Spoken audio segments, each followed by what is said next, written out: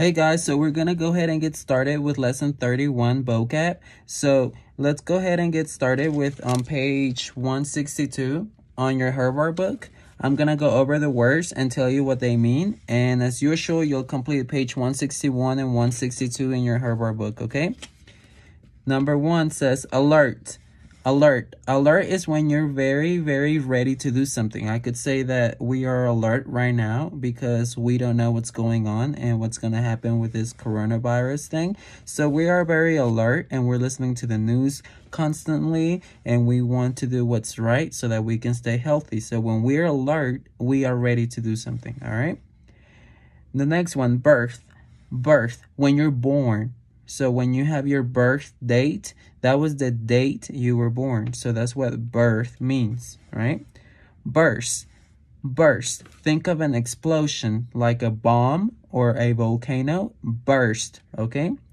Churn. Churn means when you shake something real fast or you move it real quick. That's what churn means. That's how they make butter, okay? Clerk. Clerk is someone like a secretary, all right? Someone who helps the doctor, someone who helps a hotel, someone who helps an attorney. That's what a clerk does.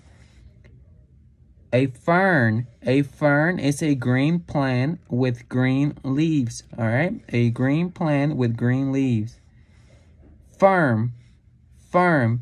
A firm is a business that provides services like a law firm for a lawyer or a doctor's firm, all right? Further. Further means more, ahead, or more in distance, longer, or more in quantity. Germ. Germ. It's bacteria, germs, dirty surfaces. Think of coronavirus, right? Nurse. Nurse is usually a doctor's assistant and she or he helps with sick patients.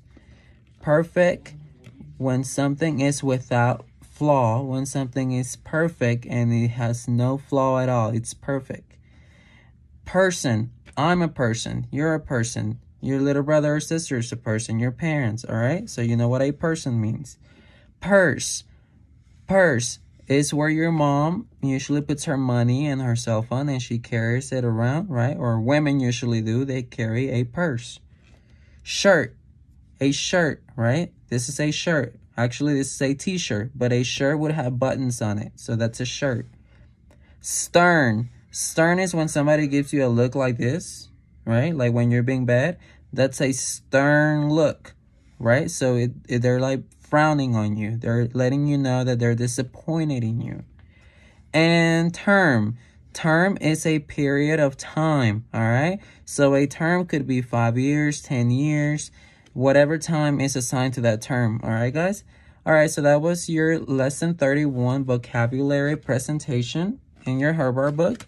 I want you to complete these 2 pages and then the activities that are on the appendix as well, all right? Good luck.